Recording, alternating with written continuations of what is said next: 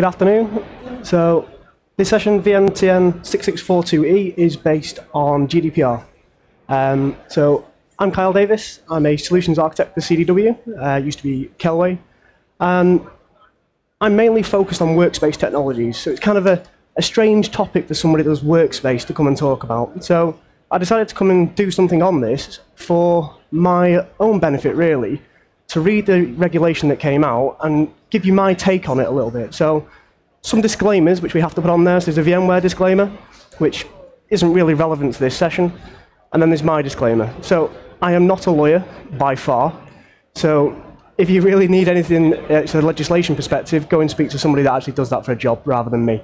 The other thing for me I want to make very, very clear for GDPR is technology is an enabler and an assisting hand in becoming compliant for GDPR. It is not the answer.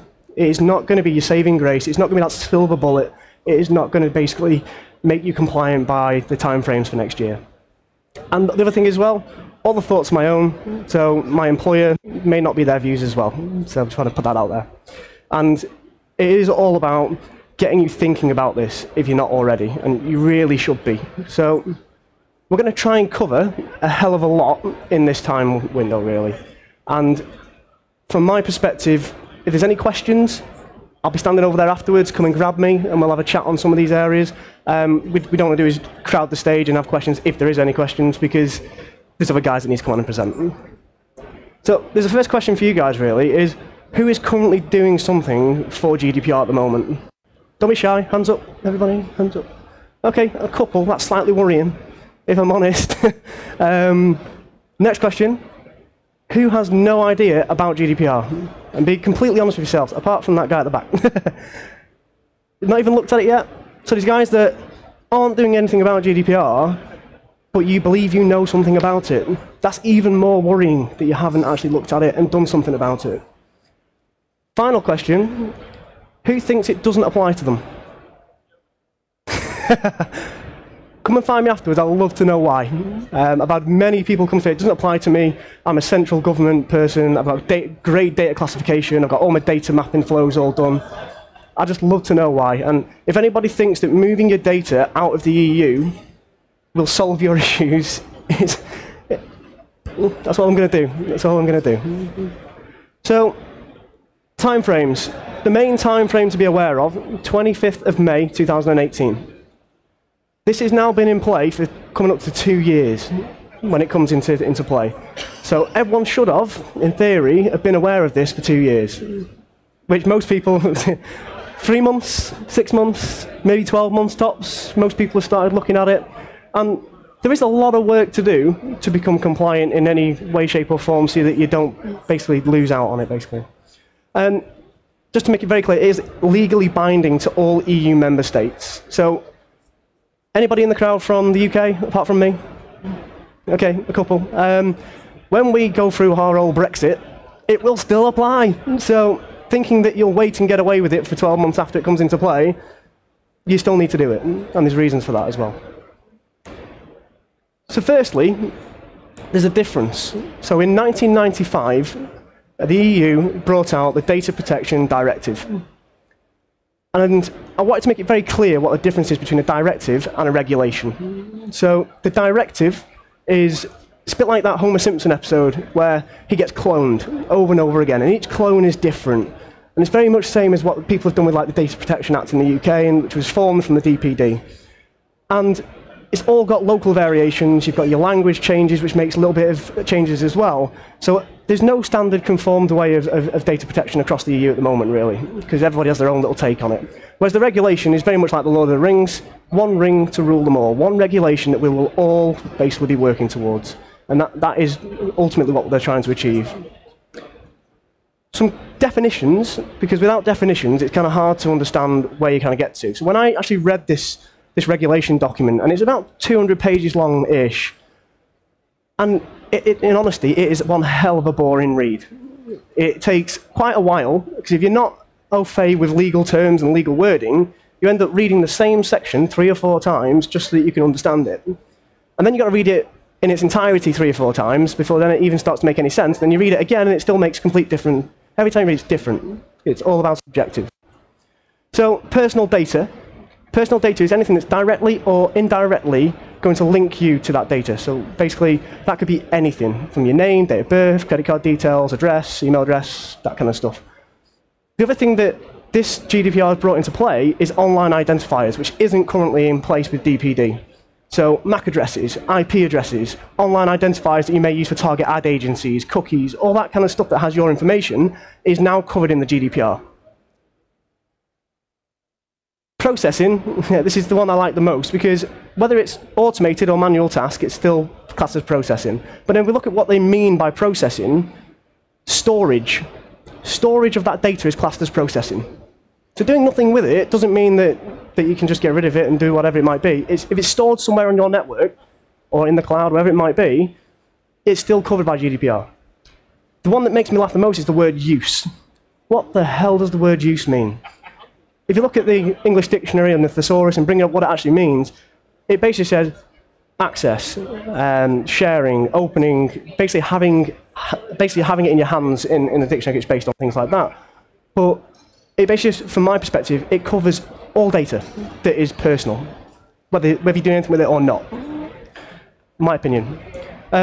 Profiling, so to analyze, predict aspects of people's lives, understanding what their interests are, their likes, dislikes, anything to do with their behaviors, race, all that kind of stuff is classed as profiling, and that's got a massive section in the GDPR that you need to conform to as well. Pseudonymization, basically hashing your data to make it so that you can keep the data for research purposes if you are a research lab, and you can keep that for a longer period of time, and it doesn't identify it back to that individual. It means you can keep it for longer, and if you pseudonymize it and you encrypt it and you do a few other things, it allows you to basically get laxed rules on processing of that data under GDPR as well. Controller, basically the person that says, this is the data, this is what I want you to do on the processing side of it. This is how you're going to process your data. The processor is the person or organization that will do it. And in your organizations, it might just be a department within your organization. So you as, I don't know, IT could be the controller, and then your HR and finance departments potentially may be the processors. We've got to bear that in mind. And one of the key things as well is that the GDPR covers natural people, basically, and it basically means living people. It doesn't cover deceased. I'm going to ignore consent, because we will stand here all day talking about consent, and the consent to take data and share it and all that kind of stuff. But basically, it must be freely given, unambiguous, and clear on what you're going to do with that data. It's got to be extremely transparent. And if the data subjects are not aware of what you're doing with that data, then you need to basically let them know in a clear way. Personal data breach, anything that happens to that data that shouldn't, well, that covers you for basically the risk factors, the penalties, the fines, and all that kind of stuff. I'm not going to go into a lot on the penalties and fines, because it is a massive scaremongering tactic on, you're going to get fined this much money if you don't do this, this, and this. And it's not true. It's not true at all. It's a massive myth. International organizations, any organization that basically resides and has an agreement in more than 2 countries, basically. So why the need for the change? DPD was in 1995. There's a load of things on there that was happening around that time. So we noticed there's no social media, there's no online gaming, there's none of this kind of stuff. We're looking at like JavaScript being released out in 1995, the first iMac in 1998, Windows 95, 98, and NT for those that are actually interested in that stuff. Google came to play in 1998, which obviously started to collect a lot of data in the background to be able to actually allow that search engine to do what it does today. But the biggest change was when the 2000 era came into play, when we got social media, MySpace, Facebook, Bebo, Twitter, where you get all this personal information about people's lives, and then it's just stored for everyone to see and take and share and do something with. The biggest one for me, because I've got a small child, is Pokemon Go. They know where your children are better than you do, without a shadow of a doubt. They know whether they're in the park, whether they're in the mall, or wherever it might be, they're going to be there.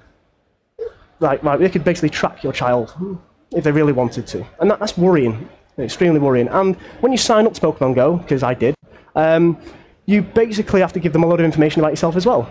So they have your name, your address, your email address, and then they know where you are. There's a lot of risk in that, a lot of risk. So as I'm from the UK, I got some stats for the UK-based households. So we'll focus on 96 to 97, which is roughly where the directive came into play from the EU for the Data Protection Directive. And there's only 27% of homes had a computer at the time. In 98, 99, which is just a few years on from that, only 9% of homes had internet access. So we didn't really have to worry about online identifiers and data being processed online, because there wasn't that many people doing it. So when the directive was written in 95, no one ever thought this stuff would take off. No one ever thought that MySpace and Facebook and all these guys would be getting all this information and doing whatever they do with it. So the DPD, when it first came out, it has 34 articles. The GDPR is 99. That's a massive increase in articles that you need to look to conform to. There's a lot of recitals as well, differences. There's lots of detail on consent, where there wasn't one in DPD. The detail on children data processing wasn't in the DPD, but there's an entire section on basically processing lawful data against children of a certain age as well. So we need to be mindful of what data you hold that may be on children. The right to be forgotten. So in the DPD, you do have a right to be forgotten, but only if the data is inaccurate or it's unlawful. Other than that, you haven't got any right to be forgotten. Whereas in the GDPR, there's about 20 conditions that allow you to exercise the right to be forgotten. So if you take those and you don't want to be remembered, you can go and use those to your own benefit to be removed from databases and whatever it might be. And there's no enforcement as well of the DPD. So there's no fines, no sledgehammer approaches, no leading authority that's going to come in and audit you and all that kind of stuff. Whereas in the GDPR, there is. I'm not going to go through all of these, but the main ones for me is this one-stop shop. And I've kind of put it as kind of, because I think when they tried to do the GDPR, they wanted it to cover everything. They wanted an organisation to respond or to basically be regulated by a single leading supervisory authority. And that is kind of true, apart from if your company sits in multiple EU states, for example, you're then going to have one organisation you will choose to work with, but then if another country deems that you are using that data unlawfully, they can bring in their own regulator as well, and you end up with two for that specific breach or regulation thing that they're going to look to do on you. Transparency, as I mentioned before, it's basically got to be clear, and it's got to be machine readable, it's got to be able to be structured, it's got to be exportable, all that kind of stuff as well. So when we start looking at the data sets we have, can we export it and provide it to somebody in a meaningful way that they can reuse? And a lot of times, a lot of technologies out there that may lock you into a specific file extension or specific software or the specific backup tape library you need to use to do this, that kind of stuff. So you've got to bear that in mind. You need to share this stuff. You need to be mindful that it's going to be electronic. So Elizabeth Denham is part of the ICO in the UK, so that's the UK's leading supervisory authority.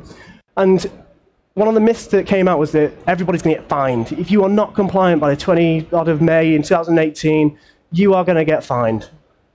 You're not going to get fined.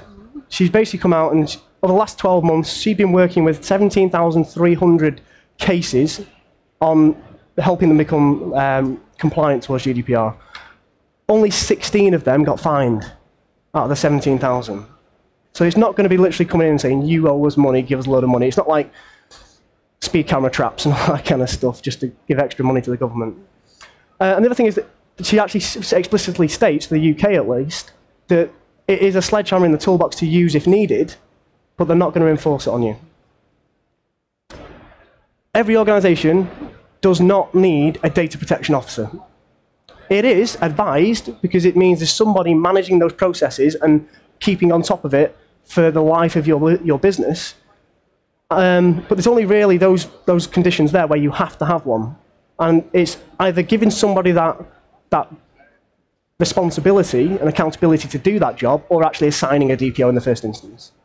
And Article 37 gives you that information on when it applies, when it doesn't, and what their tasks are as part of that role. It clearly outlines what they should do as part of their job. GDPR is a Europe-only issue. No.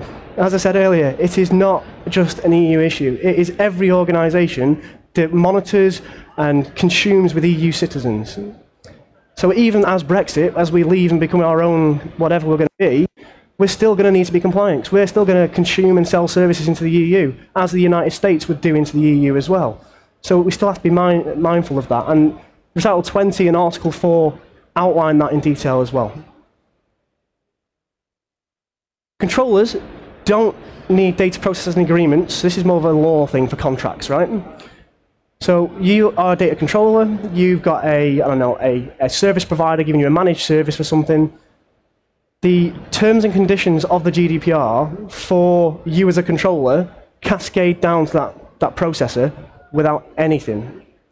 It's still worthwhile having an agreement term in place between you and your processors though. So if you're a service provider and you're providing services to somebody on data processing, you should have that agreement in place even though it is covered by the GDPR anyway. And Article 28 gives that information for you as well. Biometric data. So everyone's looking at palm scanners and facial recognition logins and all that kind of stuff now. It's only covered in GDPR if you can identify it back to the person. If you can't identify it back to the person, it's not sensitive. It's not personal identifiable information. Therefore, you can do whatever the hell you want with it. Same with genetic information under research labs. If you can't map it back to somebody, it's not covered. And Article 9, again, outlines that in a lot of detail. The pseudonymized data piece here, it is covered like data that's not pseudonymized. The difference is, if you encrypt it and you pseudonymize it, this is all extracts from the actual regulation documents, it's not me just writing a load of words, you're basically allowed to encrypt and pseudonymize your personal data, and you will get relaxed conditions. So you will not have to do X, X, and X against that data, whereas you would have to do it against non-pseudonymized data. You've just got to bear that in mind. And again, Article 33 and 11 cover those, and that's probably one of the most interesting bits to read, because if you want to keep data for a long period of time and not spend your life managing it and looking after it in an extremely operational intensive way, then that's where you would look to go. So the fines, only going to touch on it for 2 seconds. Article 83 outlines what fines you could potentially get, and it outlines which articles they reflect back to. So you will not get fined, for example, on some of the articles in there. They're just advices, they're things you should be looking to do. 2%, 10 million euros, 4%, 20 million euros. Like I said before, it's not, if somebody gets fined that kind of money, you've been extremely unlucky, and in ultimate honesty, you've probably not done your job. So, telecommunications provider in the UK, they got fined £400,000 for an attack and a breach of data. They then got fined a further £100,000 earlier this year for an attack and breach of data. And this wasn't under GDPR, this was just under ICO guidance to get to a certain way. Under GDPR, if we look at that rule set of 2 and 4%, that fine could have been up to 70 million. Purely because of the 2 and 4%. But you shouldn't be getting fined that kind of money, and you should be working towards becoming compliant, which then it gets laxed and laxed and laxed, and before you know it, you're down at a very small area of risk. There's a bit of information on there on what happened in that organisation, and there was about 15,000 bank details that were stolen. It's about 10% of the overall data that was captured was bank details. They did have 2 early warnings that this was going to happen, though. So when the ICO came in and audited this, they'd actually found that they'd been hacked 2 times before that, but nothing was taken. But they had no way of knowing, no way of telling, and it basically happened in the worst possible way. The ICO's investigation found that there was basic steps that had not been taken at that time, and basic steps being technical weaknesses in the database software. Running out-of-date database software, out-of-date operating systems, out-of-date this, that, and the other leaves massive risk and attack footprints for cybersecurity footprint for guys to come and attack you. And they didn't scan the infrastructure properly for possible threats. And like I said before, technology isn't going to fix GDPR for you, but if they came to audit you and they said, what have you got in place to stop this stuff from happening, you should have an answer. We patch at this level, we do this, we have this change control process, whatever it might be, so that they're clear that from a technology perspective, you are up to date and you're doing what you're actually trying to do. If you're doing absolutely nothing and you're running Windows NT and 2003 operating systems still, you really need to move off those. 2008 goes end of life soon. We need to get off them as well. So we need to start doing this stuff to get off it for our own benefits, from a security perspective, never mind for GDPR, but it does come into play. So this is the quote, and I've highlighted a few of the main areas that Elizabeth Denham brought out. So in spite of the great expertise and resources that they had in that organisation, the issue was at a boardroom level. Not having the time and capability, or time should I say mainly, and the sign-off to do these changes that could cause minimal downtime versus what actually happened in the long term. Escalation structure. So that is the structure. This is where most of you will be, data controller, more than likely, with third parties, internal organizations, service providers, data processors. As a data controller, you are responsible for managing the third countries, which being anywhere outside of the EU or any other organization or country you work with. Third parties being any other organization that you may share or not share data with, so you need to be clear on what you are passing to them. And then it is your role as a data controller to escalate that as a breach notification to your leading supervisory authority within 70 odd hours. If you're not doing that, and it's not for everything, in the regulation it does tell you which things are classed as high risk, and you only have to escalate the high risk things. You don't have to escalate everything because it's basically causing a lot of mayhem. And then they will make a statement back to the EU Data Protection Board if they feel it's fit. So the ICO have given us this advised approach in the UK. The first thing really is quite key, awareness. Getting in front of your senior leadership teams, getting in front of your board members, letting them know about what this is, when it's coming, the financial potential impact, the reputation risk, all this kind of stuff, to basically say it's not just about the organisation as well, because as a director, you can be fined directly as well if they wanted to fine you, up to a certain amount. You should know what information you hold, who you're sharing it with, what you do with that data, making people aware of what you did out of the data, know about the people's individual rights. There's all these things that you need to look at doing at a very high level, and this is the advised approach from the leading supervisory authority. It takes time, and we haven't got very long. So, where organisations are struggling, in my opinion, so far, is getting the buy-in from execs to actually see this as something they need to spend time and effort on, and potentially releasing funds and budget to do something, whether that's budget for technology, budget for people, it doesn't really matter. There just needs to be something there to get people moving with this. Understanding the impacts and risks to the business, so reputation, not just fines. Reputation is the biggest one, because if you lose your reputation, you lose your income, you lose your business. Forget the fine. The fine could wipe you out anyway if you did get the high one, but the reputation is going to be key. Again, lack of budget and resources, and there's ways of getting around lack of resource, and you can bring people in to help you. You can do that. So I work for a reseller who have people that can come in and help. Just getting people in to help you to get compliant, or as close to compliant as you can be by May the 28th, that it is, that is probably advised if you haven't got the resource in-house to do it. And this does cover all organisations, not enterprise, mid-market, small, it's all organisations. And some people don't actually know what data they hold. So they've got a file server with 12 years worth of unstructured file data, as an example. How do you know what data is in there, what personal information? And in GDPR, if you're not doing anything with it and you're not using it, you have to get rid of it. So you need to know what's there, basically create a log of it. In layman terms for me, being a master of Excel spreadsheets, having an Excel spreadsheet said where the data is held, who you share it with, and why you've got it is probably a good starting point without doing something extremely fancy. And it wouldn't take you a massive amount of time or a lot of money. And when they come in to audit you, in that potential chance that they do, you can sit there and go, yeah, it's a bit rudimentary and it's not fantastic, it's not very flash, but here's some information that might help you. And they'll go, oh, at least you're trying. Whereas some organisations probably won't even try. And they're the guys that will be in a lot of trouble. So my advice starting point, start talking about it, plan your approach, plan the articles that you want to look at doing. So look at the differences between what was in the DPD and the GDPR and find the gaps that you've got in your business. Get buy-in from those key people in your business, because without doing that, you might as well not bother and just admit the fact you're going to get slapped with the fine or reputation risk and all that kind of stuff. Document all the data, as I mentioned before, in some way, shape or form. And it does put a massive emphasis on data controllers to be accountable.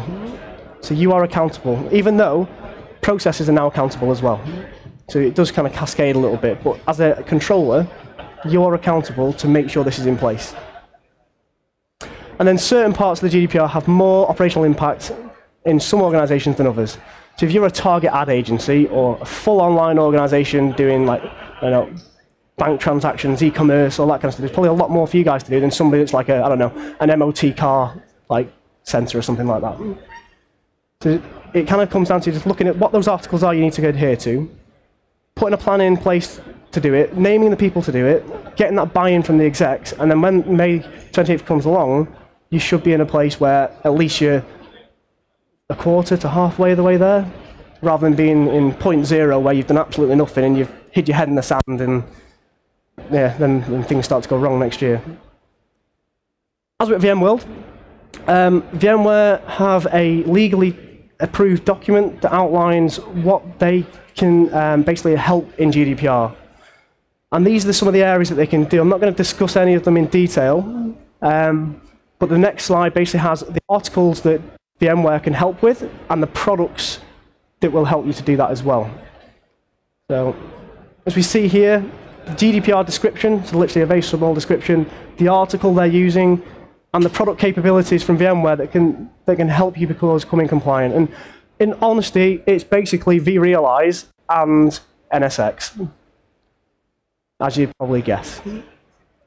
There is kind of a, because my workspace background, there is a kind of an idea from me, which is if you virtualized your applications and your data from a virtual published application or from a virtual desktop, whatever it might be, or a containerized app, you've probably got greater control over it than what you would do if you had fat client PCs all over the place. So for me, if you're looking at being able to restrict the processing of data, having it centralized and managed centrally is probably something that would help with Article 18. It's not, that's just my thought on it though. So VMware can assist again. There's got the VMware booth, go and speak to the guys on there. There's 2 sessions on GDPR that VMware are running themselves, so it's worth going and see those. And that's pretty much it from me. So I thank you for coming, and if you have any questions, come over. If not, have a good day, and I might see you all for a drink later.